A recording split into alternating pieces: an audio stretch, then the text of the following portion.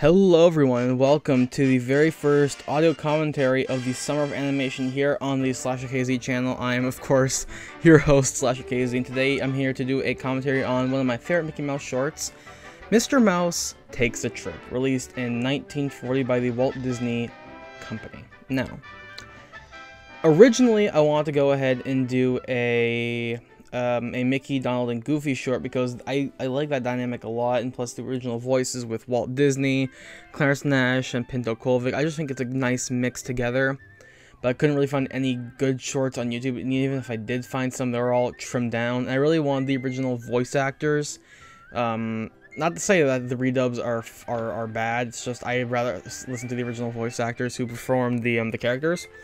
But this is one of my favorite Mickey Mouse shorts. I originally watched it on Disney Plus, and it's really good because it's really simple. It's just Mickey, Pluto, and later we're gonna see Pete is just the main antagonist of the film. But this is a good short. Came out in 1940, like I said, and at first I did not realize it was released in 1940. I actually didn't.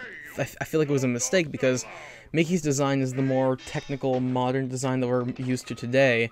But the reason why he looks that way is because they made him they gave I'm sorry, Pete's lips are just that is just the funny thing here. No, but in the late 30s to the early 40s, they made a little redesign to the whole Disney cast and made them, you know, a lot more cute and a bit more lifelike to express themselves a lot more. So that's why Mickey looks a lot more in his modern design with the yellow shoes or brown shoes, the shorts, the gloves. He actually looks like how he's supposed to. As in earlier shorts, you know, he'd have the pie eyes, and his skin would be a little more, you know, like flushed out, not as tan as you usually see here. But enough about Mickey's design. I know it's such a great thing to talk about here, but yeah, honestly, classic short. I don't really know what else to say. This is my first commentary I'm doing for this month, and it's kind of crazy, honestly. But yeah, it's just classic. You know, you got Mickey and you got Pluto. Pluto is great here. I like this. I really do. And just hearing Walt Disney's voice is crazy. I'm honestly, like, when you went back and actually listened to old recordings of Walt Disney, like not just on TV, but like going back to actual recording sessions, I'm amazed he managed to actually get that voice down, because like it's crazy. And there's no, I don't believe there's any dubbing, because I know for a lot of voice actors in that era, like Mel Blanc, who did most of the Looney Tunes voices, they had to they had to speed it up in post, like for Daffy Duck and stuff like that. So I'm surprised that Walt Disney didn't need any pitch adjustment for Mickey Mouse. So yeah. I don't know.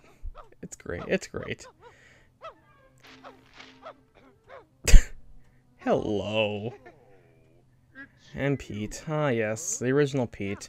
Honestly, I mean, I like Pete. He's a pretty good antagonist. It's him. I don't really use him a lot anymore. I mean, his last major appearance was in Kingdom Hearts 3, but I really wish they used him more, because he's actually a very, very fun Disney character and antagonist to Mickey. Like, I know he was in the Mickey Mouse Clubhouse and Racer stuff, whatever it was, but they don't really see him too much anymore. And there we go. We got Pluto doing his thing here, and Mickey has a cane. I don't know why he has a cane. Mickey can perfectly walk just fine, but I guess that we didn't. That was fine. We got the main gag for this short here.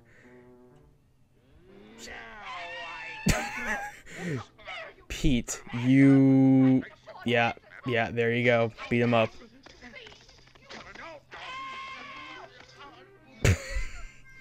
I am honestly surprised that Pete wouldn't have figured out that that's actually Pluto, because, I mean, I get it. They live in, like, a more anthropomorphized, like, environment. Everyone has, like, most of the animals can talk, they have gloves and all that stuff, but like, I'm surprised he didn't catch on that this lady, as he says, has paws. I'm surprised he didn't actually figure that one out.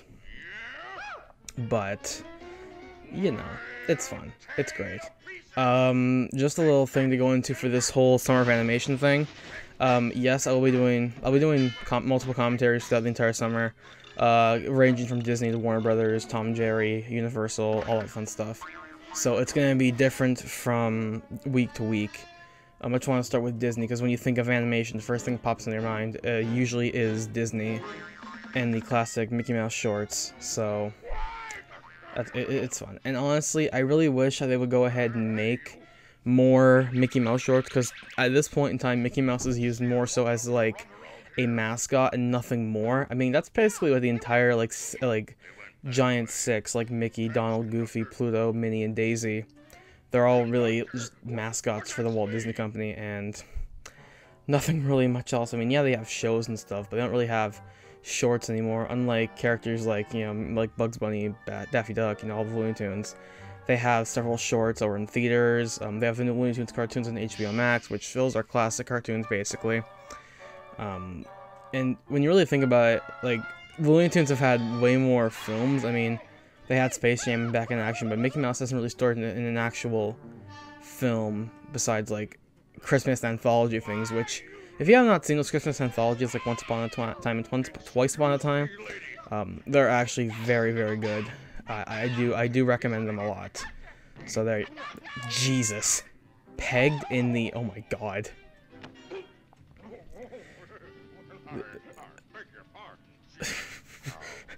For a second there, Mickey's like possessed by Zool. His voice becomes so deep. Oh my god. I forgot how good this short actually is, not gonna lie. I mean, it might vary from person to person because, you know, this is very subjective at the end of the day. It is. And Pluto's there.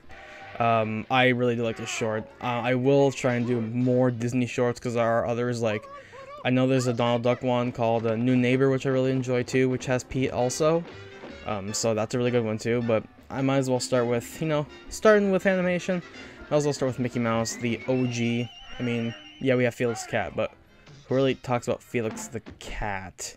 I'm not going back to watch the old 1920s stuff. I'd rather watch something, you know, that's like in color. I mean, not saying I don't like watching stuff that isn't in color, but I prefer to be in color here.